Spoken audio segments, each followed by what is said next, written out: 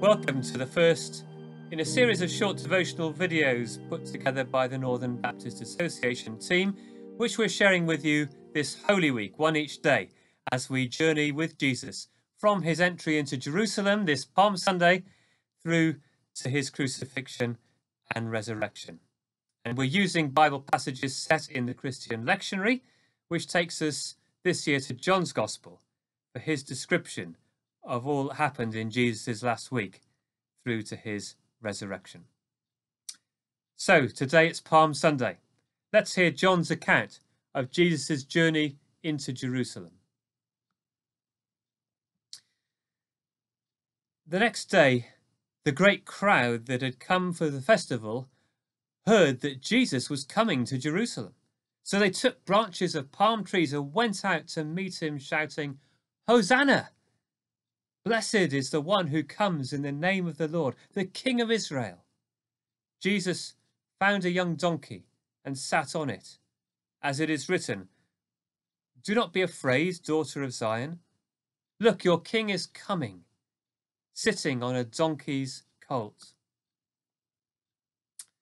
John, like the other gospel writers, sees Jesus fulfilling prophecies in the Psalms, Psalm 118, but particularly that centuries-old hope of the prophet Zechariah, that God would bring a new Messiah to Israel, whose coming would be recognized because he would arrive not on horseback, but on a donkey, on a young donkey.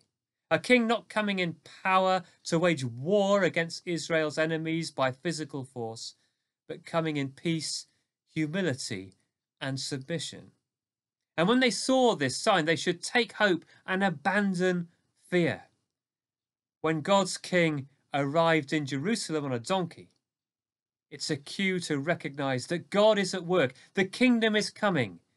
To use C.S. Lewis's language, Aslan is on the move.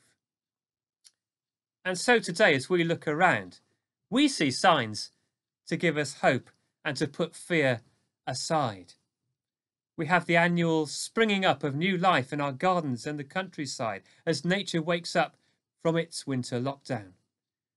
We carry that hope that our vaccination programme will give us a greater measure of control over the pandemic, and we will slowly emerge from all the hardships of the past year.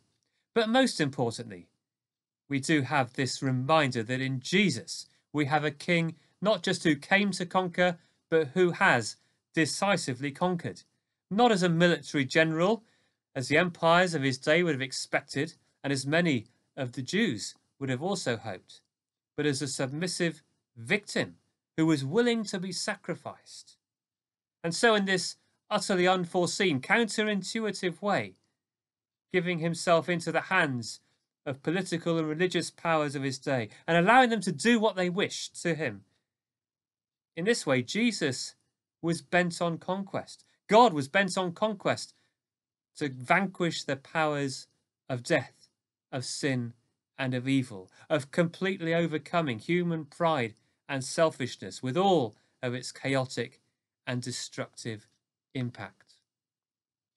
Now, we don't know whether in the coming months or years we will conquer the coronavirus decisively, or indeed any of the other challenges which we face, whether it be catastrophic climate change, the rise in exclusive nationalism, ongoing conflicts around the world, and the continuing inequalities of poverty, race, and gender.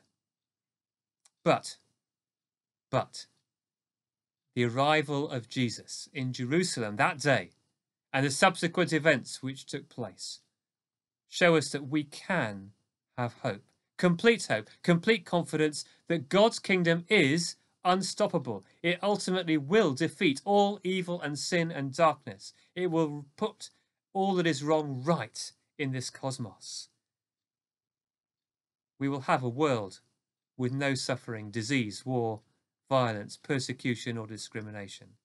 One where all creation lives and flourishes in harmony. One where God is at the centre, bringing things to his perfect conclusion. We live in this hope. We carry this hope to the world. Let's share this hope this Holy Week and Easter. Let's pray together.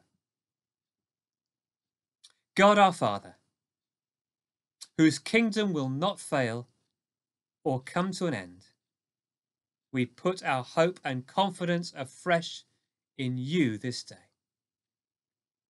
Lord Jesus Christ, as you entered Jerusalem as King, determined to conquer through your own sufferings and death, may you enter afresh into our lives this day and conquer all that is unholy, dark, or resistant to you.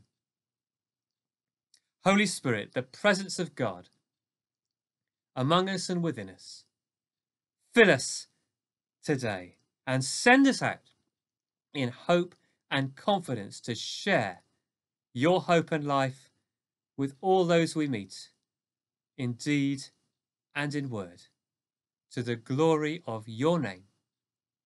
Amen.